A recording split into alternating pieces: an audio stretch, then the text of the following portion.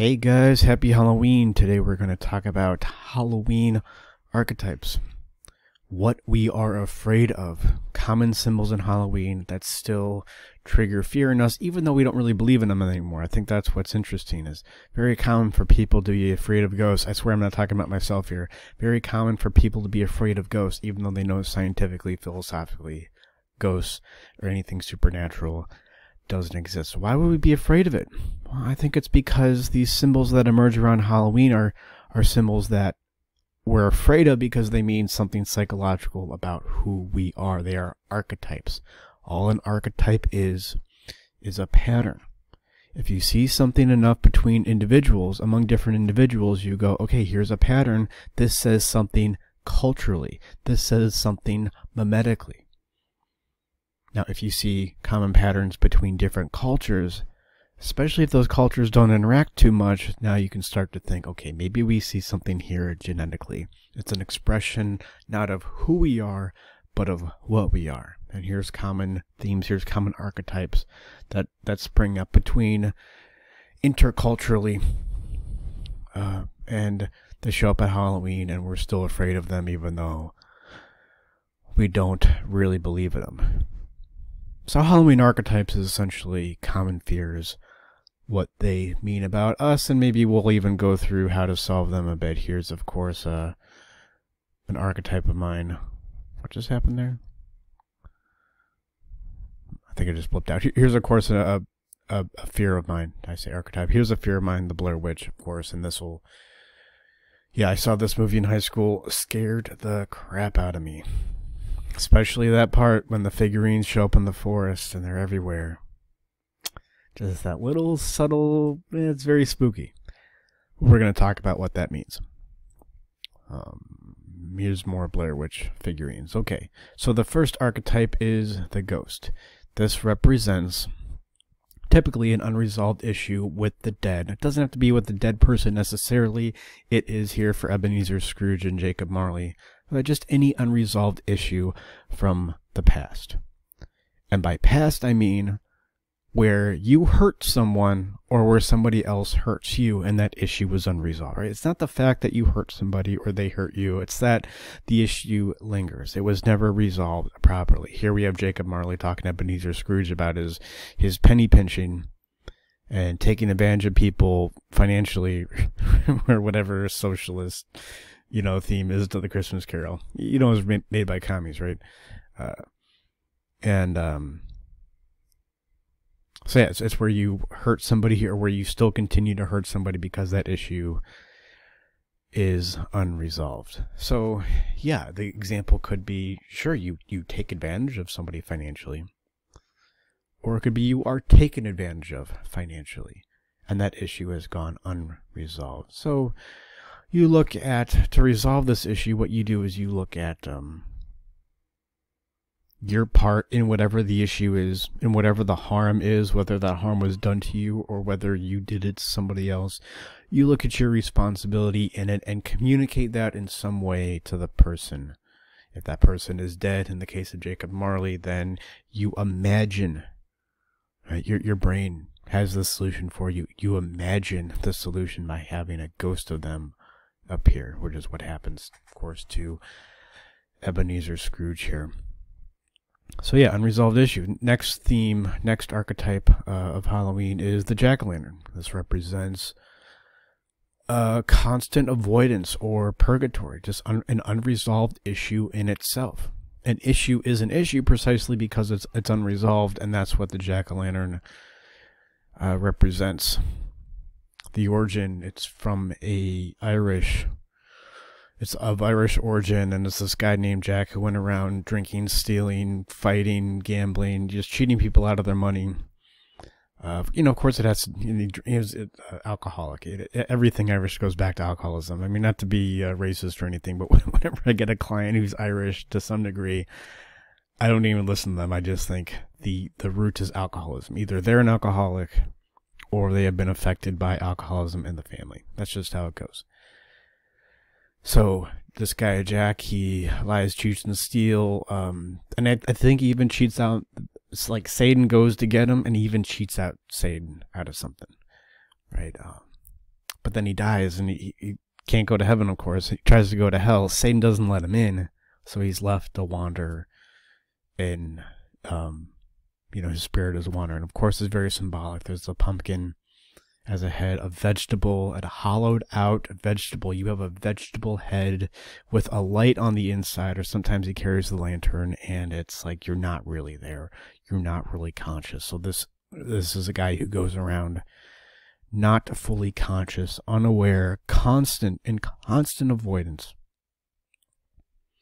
And of course, how to resolve this is you have to look at the issue that you're really avoiding. And you have to look at your life too. If 5 years pass and things aren't really going in the right direction, or there isn't a noticeable difference over the last 5 years or even 1 year, well, guess what? You're avoiding something. This is very tricky because people can be busy, yet still in constant avoidance. They never really resolve the issue. They're very much like the jack-o'-lantern, you might as well have a vegetable for a head, and there's some consciousness there, but it's not real consciousness. It's just a light. Just one candle. And so you got to look at what you're avoiding. Typically, you have to talk through, you have to begin, if you're not sure what you're avoiding, you got to begin to talk through the facts of your life. To do an anamnesis, as Jung says. And here we have another depiction. That's kind of small, but whatever. It's another depiction of, he just has a turnip. Pumpkin is one iteration of this, but just any vegetable here, it's a turnip. And then we go to witches. This is, of course, representative of a feminist, which represents resentment that society has towards women. What do you not accept about women? Typically, it's the woman's sexual nature. Well, we resent that women are sexual, much more sexual than men are. And we can't accept that about women. So invariably what happens is women are secluded from society, or women will begin to seclude themselves because they can't fit in if people don't accept them. They're not really accepting of themselves, otherwise they would fit in. But, it works both ways. Yeah, especially here in Sleeping Beauty. I mean, this is Maleficent from Sleeping Beauty when she shows up in the beginning when Aurora is born, and she puts a curse on Aurora. That curse is when Aurora's 16, she will die. When Aurora becomes sexual, when Aurora becomes a woman, she will die. This issue of repressed sexuality, she will die because now she is a sexual being at 16. And that issue isn't really accepted. So at least a part of her will die. But of course, Merryweather comes in and she can't reverse the curse, but she can lessen its intensity. And rather than Aurora dying when she's 16, she just falls asleep. She becomes unconscious. Rich with symbolism. And of course, how to resolve this is you manage your resentments towards women. Spoiler, every resentment you have towards women or anybody else is a resentment you have about yourself. Typically, resentment for women, especially when men have resentment towards women, they resent the fact that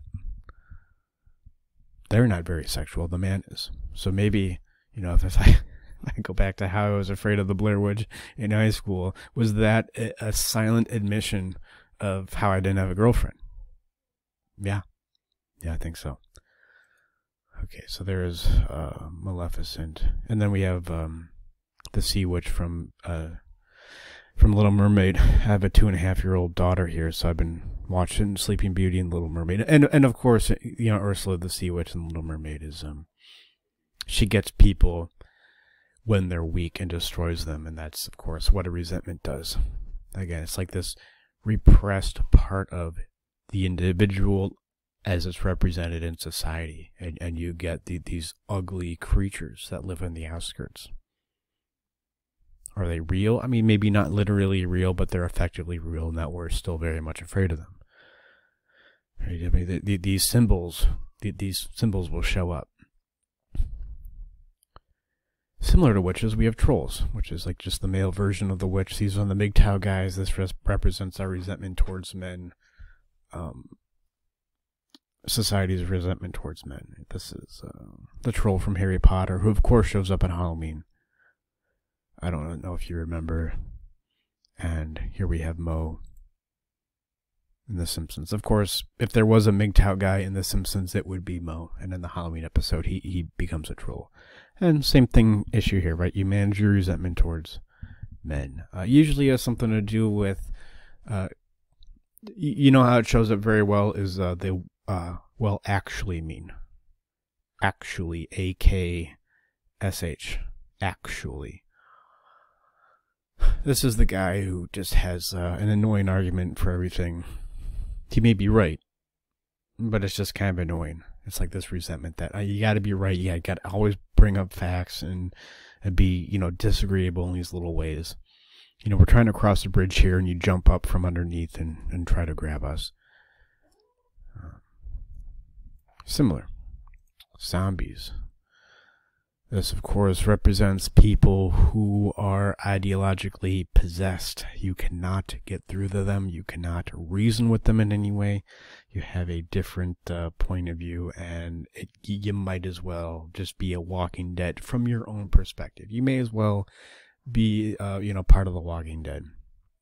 And this is the scariest, I mean, definitely the scariest thing from my childhood is having to convince a robot that who is programmed to kill you. A robot that was programmed to kill you, you had to convince him to not kill you. Well, it'd be impossible, and every argument that you threw his way, he would just turn that around in his head and say, yeah, that's what somebody who needs to be killed by me would say.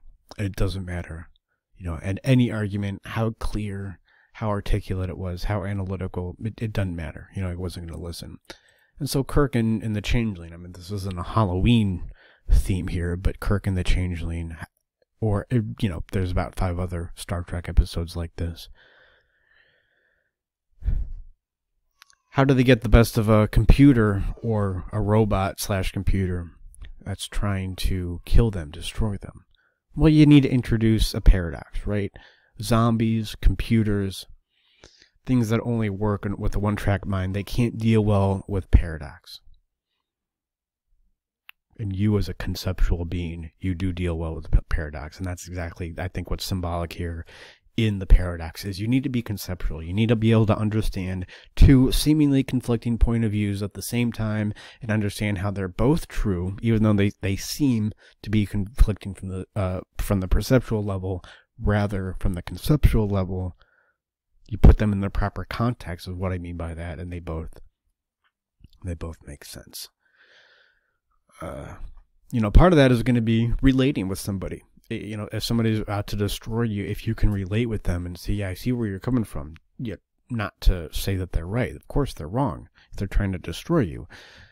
But it's on you to destroy them, to not engage, right? Because if you just engage with the argument, you're going to lose. It's a robot. It's a zombie. You need to rise up above it conceptually. And also, I think very similar with clowns. Clowns is a common theme because I think these are like happiness, emotional zombies. You're just happy no matter what. We know that's not true, right? We know that's a product of your denial, which is why it's so scary. Even though you're smiling all the time, well, how could you? Right? But because it's not true.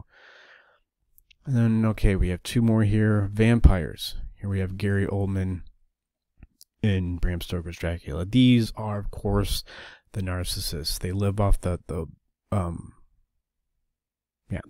suck blood from living, right? You need to live off of people who are living. You can't subsist on your own. You need to be a predator on others in order to live. But narcissists can get away with it because, I mean, obviously look at Gary Oldman. Gary Oldman, he's a total babe, first of all, and he's cool. Right, so you go, oh, well, this narcissist is sucking energy from me, but look how cool they are. Look how exciting their life is. Look how attractive they are. And I want to be swept up in that. I want to be a part of that. So this ultimately goes from you being unable to validate your own existence on its own.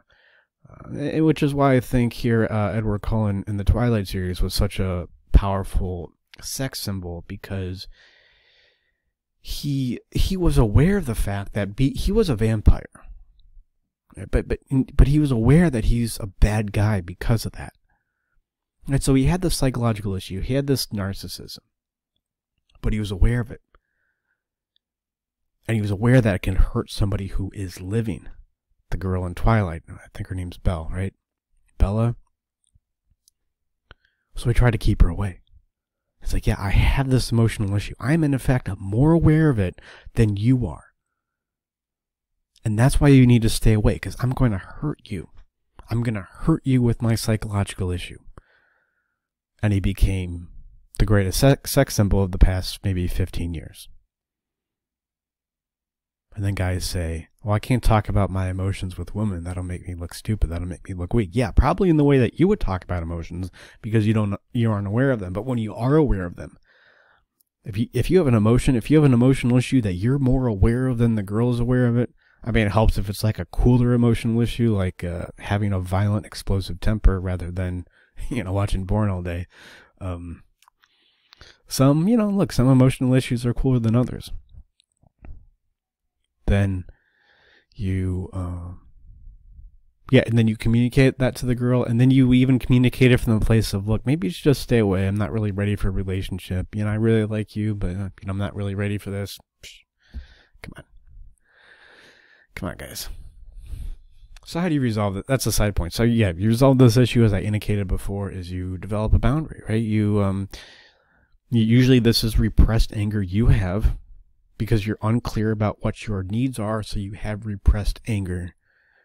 And then once you can communicate that anger better, you have a stronger boundary. You are able to validate yourself on your own. You don't need to be around anybody cool in order to feel cool, even if you're not cool.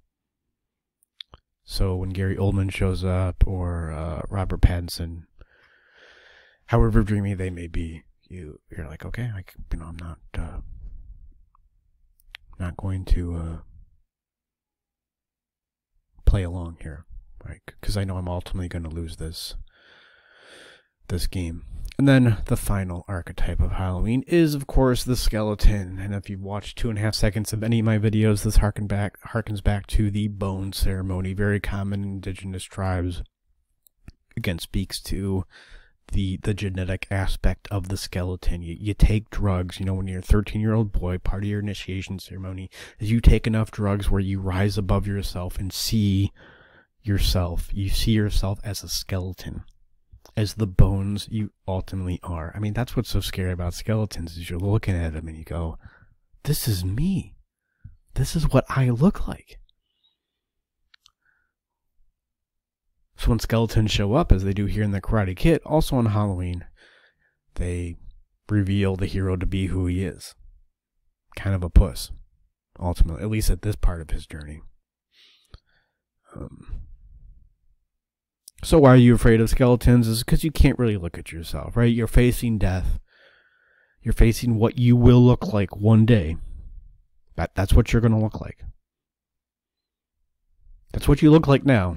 Right, but that's what so it's like a deathbed. It's like a magnified, concrete example of being on a deathbed. So looking at a skeleton is like, oh yeah, what am I really avoiding? What, when I'm on my deathbed, is going to give me a panic attack because I'm avoiding it now? And when skeletons show up in our life, and in the guise of these Halloween decorations, that's our opportunity to see that. That's one way we can become more aware of what we're avoiding, very much like the jack-o'-lantern, just constant avoidance, constant lying, and not even lying, most people aren't bald-faced liars like that, but just the squirming out of a situation, right? Very, very common in avoidance. So that's, why we have Halloween. That's why we'll continue to celebrate it, because there's always some aspect of ourselves that we're going to be afraid of. And, no matter how much we work on these issues, it's always going to be there. It's okay. It's not about resolving the issue. As Edward Cullen, indicates. It's about, can you relate with the issue and develop relationships with other people based on the fact that you have that issue.